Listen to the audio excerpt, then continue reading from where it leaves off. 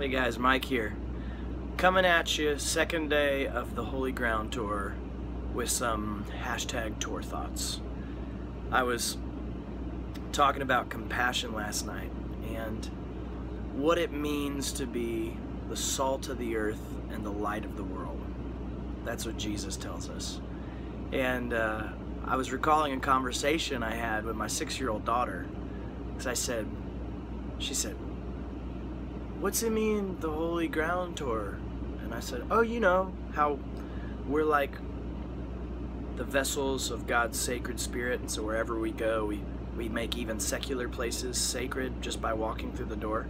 And she said, "What's secular?" I said, that's another conversation for another time.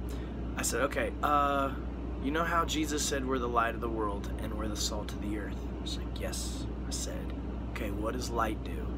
She says, "It lights things up." I was like, "Well, yeah, it chases away the darkness." I said, "And what does salt do?"